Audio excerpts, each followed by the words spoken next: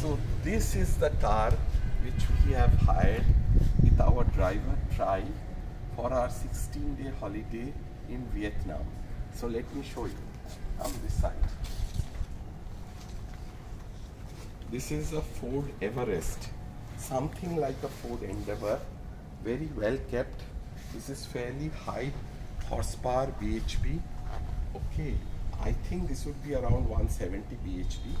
Fairly comfortable, nice, and our driver is a good driver. Try is from Nha Trang. As you see, everything is automated. Okay, it's automatic with lot of automation inside.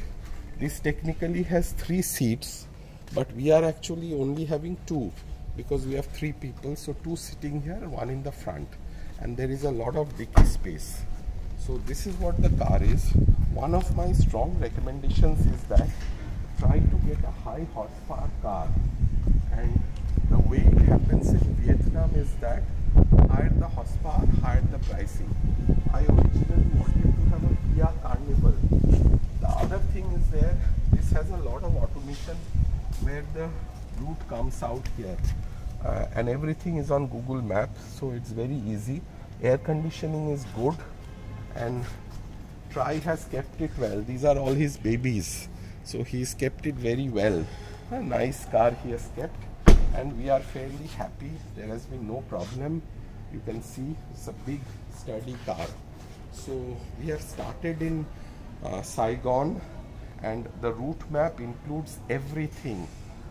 Saigon to Nha Trang to Da Nang to Hue City, including the Mission, and then now we are in Nimb Binh, Vinh City, Nimb Binh, and after Nimb Binh we are going to Hanoi, then from Hanoi Sapa, back to Hanoi, and then we are back. A good thing here, what I have done is, whatever I have negotiated in terms of the car, if you see, and the driver, he is supposed to work only 9 hours. 9 hours. So every day I tell him when to start, and then 9 hours. And after that I pay him a overtime, which is whatever is the amount agreed. And the total kilometers I have agreed is around 3,500 kilometers.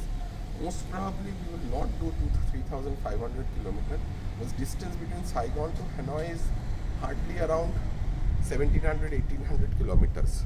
Okay, so most probably we will do less, but I have purposely taken 3,500 kilometers. And what I have agreed on the car is that this includes the car, the driver's stay, plus it includes petrol, diesel, fuel, gas, tolls, parking, etc. Everything included. Whenever our driver is with us little bit, though I am not mandated to give him lunch, dinner, we try to sometimes have dinner together so that it's a good family feeling. Otherwise, I am quite comfortable. I am happy with it. And for these 16 days, I have paid around $1,600. That's what I have paid.